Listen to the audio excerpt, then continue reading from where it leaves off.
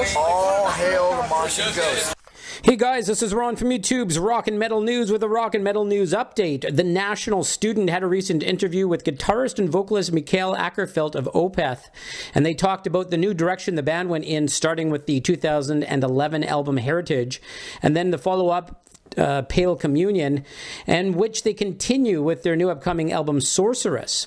Mikael stated about dropping the death metal growls. He said, "It wasn't a decision that we sat down and discussed. The decision happened on its own. It happened in the middle of a creative process, actually." Later, Mikael stated in the interview, "It was liberating. It was fantastic. I have to say, I feel more free." You can check out the full article in the link in the description. Let us know what you think about the new OPETH last 3 albums with no death metal growls in it.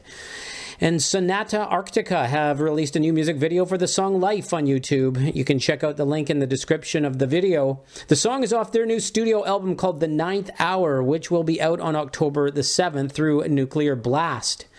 And Devilment, the band featuring Dani Filth of CRADLE of Filth, are set to release their new album called 2, the Mephisto Waltzes, on November the 18th through Nuclear Blast.